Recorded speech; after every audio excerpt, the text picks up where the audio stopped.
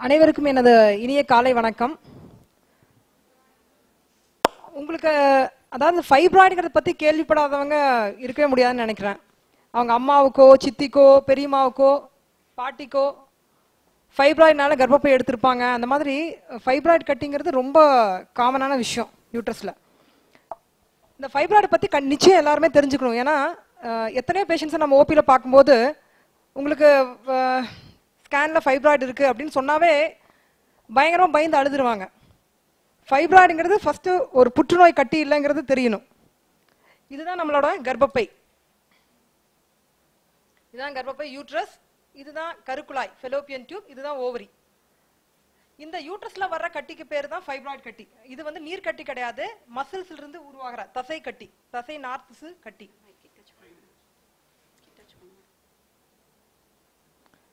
இதுதான் நம்ம லாப்ராஸ்கோப்பில பார்க்குற கர்ப்பப்பையோட தோற்றம். எவ்வளவு மேக்னிஃபைடா தெரியுதுன்னு பாருங்க. அதாவது ஒவ்வொரு உறுப்புகளும் பன்மடங்கு பெருசா தெரியும். ஸோ லாப்ராஸ்கோப்பில தான் எந்த ஒரு விஷயத்தையுமே விட்டுட்டு வர முடியாது. எல்லாரும் நினைக்கிற மாதிரி ஓப்பன் சர்ஜரி தான் பெஸ்ட் கிடையாது. லாப்ராஸ்கோப்பி தான் இருக்கிறதுலே பெஸ்ட். ஏன்னா மேக்னிஃபிகேஷன் இருக்கும். அந்த அளவுக்கு எந்த கேமரா திருப்பி 360 டிகிரி ரொட்டேட் பண்ணி வயிற்றுக்குள்ள இருக்கிற எந்த உறுப்புகள்லையும் நாம ஆப்ரேஷன் செய்ய முடியும். ஸோ அதுதான் லாப்ராஸ்கோப்பியோட மெயின் அட்வான்டேஜ். ஸோ உங்களுக்கு ஃபைப்ராய்டுன்னு சொன்னால் கண்டிப்பாக நீங்கள் பயப்பட தேவையில்லை. எப்போ எல்லா ஃபைப்ராய்டுக்கும் ட்ரீட்மெண்ட் அவசியம் இல்லை. ஃபைப்ராய்டு கட்டி கர்ப்பப்பையோட எந்த லேயரில் வேணாலும் வரலாம். கர்ப்பப்பையில் 3 லேயர் இருக்கு. Inner layer, middle layer, outer லேயர்னு. இந்த இன்னர் லேயரில் சின்னஞ்சிறிய கட்டி வந்தாலும் உடனே பேஷண்ட்ஸ்க்கு மென்ஸ்ட்ரல் கம்ப்ளைண்ட்ஸ் வந்துடும். அதாவது பீரியட் சமயத்தில் அதிகமாக ப்ளீடிங் போகிறது, பீரியட் சமயத்தில் வலி வர்றது, அந்த மாதிரியான தொந்தரவுகள் வரலாம். இதுக்கு பேர் தான் சப்மியூக்கஸ் ஃபைப்ராய்டு.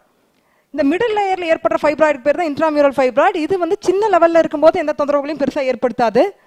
தொந்தரவுகள் பெருசாகும் போது, அதாவது சைஸ் பெருசாகும் போது, ஒரு 5 சென்டிமீட்டர் 6 சென்டிமீட்டர் ஆகும்போது இந்த கேவிட்டிக்கு, இந்த கர்ப்பப்பையோட உள் சவ்வுக்கு க்ளோஸாக வரும்போது இதே மாதிரி மென்ஸ்ட்ரல் கம்ப்ளைண்ட்ஸை ஏற்படுத்தும். அதுவும் இந்த சப்சீரோசல் ஃபைப்ராய்டுங்கிறது தான் அந்த அவுட்டர் லேயரில் ஏற்படுற ஃபைப்ராய்டு. இந்த கட்டி, இந்த மாதிரியான கட்டிகள் வந்து ஈவன் 10 சென்டிமீட்டர் 20 சென்டிமீட்டர் வரைக்குமே கூட பேஷண்ட்ஸ் நோட்டீஸ் பண்ணலைன்னா பெருசாக வளர்ந்துரும்.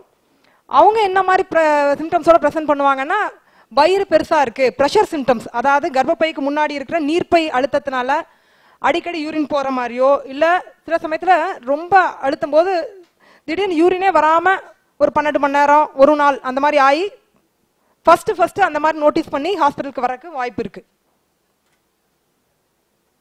எந்த அளவுக்கு இது காமன் ஃபைப்ராய்டு பற்றி ஏன் அவ்வளவு தெரிஞ்சுக்கணும் அப்படின்னு பார்த்தீங்கன்னா, ஒரு 30-35 இயர்ஸ்க்கு மேலே 100 பேருக்கு ஸ்கேன் பண்ணால் 30-40 பேருக்கு இந்த ஃபைப்ராய்டு கட்டி இருக்கும். 30-40 பேருங்கிறது எவ்வளோ பெரிய அளவு இல்லை. ஆனால் அந்த 30-40 பேருக்குமே ட்ரீட்மெண்ட் அவசியம் இல்லை.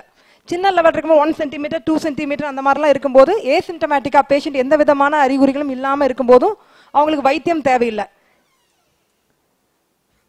இந்த மாதிரி கூட ஃபைப்ராய்டு ஒரே பேஷண்ட்ஸ்க்கு எல்லா லேயர்லையும் ஃபைப்ராய்ட்ஸ், இந்த மல்டிபிள் ஃபைப்ராய்ட்ஸ் இருக்க வாய்ப்பு இருக்கு. ஸோ என்ன காரணம் இந்த மாதிரி ஃபைப்ராய்டு வர்றதுக்கு? அதாவது பெருசா இதுக்கு காரணம் இருக்க தேவையில்லைனாலும் மரபு ரீதியா வரலாம். இப்போ அம்மாவுக்கு இருந்துச்சு, சித்திக்கு இருந்ததுன்னா நமக்கும் வர்றதுக்கான வாய்ப்பு அதிகம். நம்ம சிஸ்டர்ஸ்க்கு இருந்துச்சுன்னா நமக்கு வர்றதுக்கான வாய்ப்பு அதிகம். அதிகமாக பார்த்தீங்கன்னா ஹார்மோனலி ரிலேட்டட், அதாவது ஹைப்பர் ஈஸ்ட்ரோஜெனிக் ஸ்டேட்னு சொல்லுவோம். அந்த மாதிரியான சூழ்நிலைகளிலும் ஃபைப்ராய்டு வர்றதுக்கான வாய்ப்பு ஜாஸ்தி. ஸோ நான் முன்னாடியே சொன்ன மாதிரி இது கண்டிப்பாக கேன்சர் இல்லை. ரொம்ப பெரிய கட்டிகளாக இருக்கும்போதோ இல்லை பீரியட்ஸ் நின்னதுக்கு அப்புறமும் அந்த கட்டிகள் வளர்ந்து வந்தாலோ அதில் கேன்சர் இருக்கிறதுக்கான வாய்ப்பு இருக்கு. அது வந்து 1000ல் ஒருத்தருக்கு வரலாம் அந்த மாதிரி. ஸோ நான் சொன்ன மாதிரி என்னென்ன வகையாக ப்ரெசென்ட் பண்ணுவாங்கன்னா, ப்ளீடிங் அதிகமாக ப்ரெசென்ட் பண்ணலாம், இல்லை பெயினோட வரலாம், இல்லை அதாவது குழந்தைகள் இல்லாமல் இன்ஃபர்டிலிட்டி அந்த மாதிரியான சூழ்நிலைகளில் வரும்போது பேஷண்ட்ஸுக்கு ஃபைப்ராய்டு இருக்குன்னு கண்டுபிடிக்கலாம். ட்ரீட்மெண்ட் யாருக்கு அவசியம் அப்படின்னா, சிம்டம்ஸ் இருக்கிறவங்களுக்கு. சிம்டம்ஸ்னா மென்ஸ்ட்ரல் கம்ப்ளைண்ட்ஸ் இருக்கலாம், இல்லை ப்ரெஷர் சிம்டம்ஸ் நாம் சொன்ன மாதிரி ஏதாவது அழுத்தத்தை ஏற்படுத்தலாம் பெரிய கட்டிகளாக இருந்து. அந்த மாதிரி ட்ரீட்மெண்ட்டுன்னு போகும்போது மெடிக்கல் ட்ரீட்மெண்ட் இருக்கு. சின்ன வயசு இருக்கிறவங்க ரொம்ப கம்மியான சைஸில் ஃபைப்ராய்டு இருந்துச்சுன்னா மெடிக்கல் ட்ரீட்மெண்ட்டே போதுமானது. அவங்க நம்மளோட மெயின் எய்ம் என்னன்னா அவங்க சீக்கிரமாக கருத்தரிக்கணும். இன்ஃபர்டிலிட்டி பேஷண்ட்ஸ் அதுக்குரிய இதுகளை பண்ணலாம். ஒருவேளை சைஸ் பெருசா இருந்துச்சுன்னா, ரொம்ப சைஸ் பெருசா இருக்கிற சமயத்துல அந்த கட்டிகளை மட்டும் அகற்றணும். யங் ஏஜா இருந்தா கட்டிகளை மட்டும் மயோமெக்டமின்னு சொல்றது. லாப்ராஸ்கோப்பில ரோபோட்டிக்ல ரெண்டுலயுமே பண்ணலாம். இருக்கிறதுலே பெஸ்ட் அப்ரோச் அதுதான். லாப்ராஸ்கோபிக் ஆர் ரோபோட்டிக் அப்ரோச் தான் இந்த மயோமெக்டமி பண்றதுக்கான பெஸ்ட் அப்ரோச்.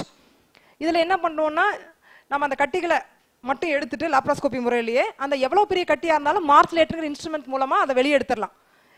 சிலர் சொல்லுவாங்க பெரிய கட்டியா இருந்தா எடுக்க முடியாது, சின்ன கட்டியா இருந்தா மட்டும்தான் எடுக்க முடியும். அப்படி கிடையாது, எவ்வளவு பெரிய கட்டியா இருந்தாலும் எடுக்க முடியும். அதை எண்டோபேக் மார்ஸ்லேஷன் எண்டோபேக் சொல்லுவோம். எண்டோபேக்குள்ள போட்டு மார்ஸ்லேட் பண்ணியும் வெளியே எடுத்துடலாம். எதை பொறுத்து இந்த ட்ரீட்மெண்ட் அமையும்னா, பேஷண்டோட ஏஜ், அவங்க ஃபேமிலி கம்ப்ளீட் பண்ணியிருக்காங்களா இல்லையாங்கிறத பொறுத்து, அவங்களுக்கு என்ன சிம்டம்ஸ், அப்புறம் சைஸ் ஆஃப் த ஃபைப்ராய்டு, இதெல்லாமே தான் முக்கியம். இதே வந்து இன்னர் லேயர்ல ஃபைப்ராய்டு இருந்துச்சுன்னா அவங்களுக்கு ஹிஸ்டாஸ்கோப்பிங்கிற மூலமா, அதாவது லாப்ராஸ்கோப்பினா அப்டோமினல் கேவிட்டிக்குள்ள போய் பார்க்கறது, ஹிஸ்டாஸ்கோப்பிங்கிறது யூட்ரன் கேவிட்டி கீழ் வழியா யூட்ரஸ்குள்ள போய் பார்க்கறது.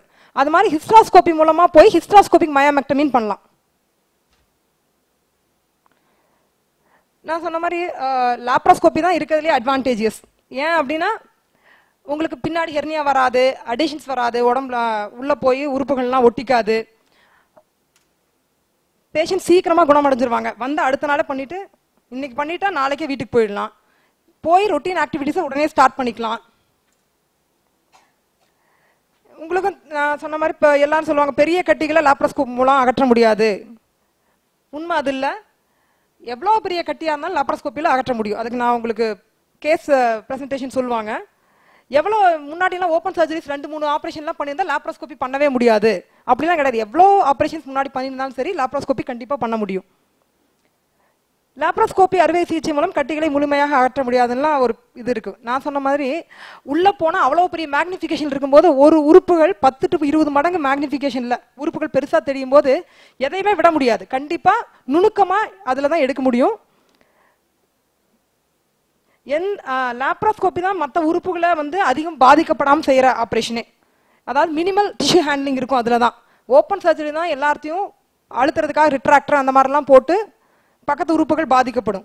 லாப்ராஸ்கோப்பியில் எல்லாமே ஜென்டிலாக நடக்கும், மினிமல் ஹேண்ட்லிங் இருக்கும். நான் சொன்ன இதுதான் அந்த மார்ஸ்லேட்டர் கருவி. இது மூலமாக தான் எவ்வளோ பெரிய கட்டிகளாக இருந்தாலும் அதை எடுத்துடலாம். இதோட மெயின் பெனிஃபிட் என்னன்னா, லாப்ராஸ்கோப்பி பண்ணிக்கிறதுனால கண்டிப்பா ஹெர்னியா வராது. எல்லாமே நம்ம போடுற துளைகள் எல்லாமே 5 மில்லிமீட்டர் அளவு தான்.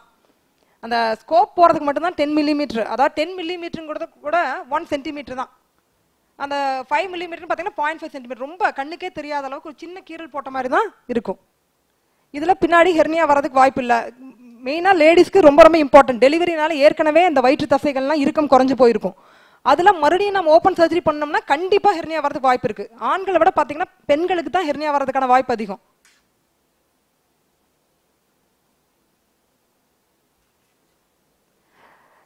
இப்போ ஃபைப்ராய்டுக்கு அடுத்தது நீங்க தெரிஞ்சுக்க வேண்டியது என்னன்னா, ஓல்ட் ஏஜ்ல நிறைய பேர்த்து பார்த்துருப்பீங்க,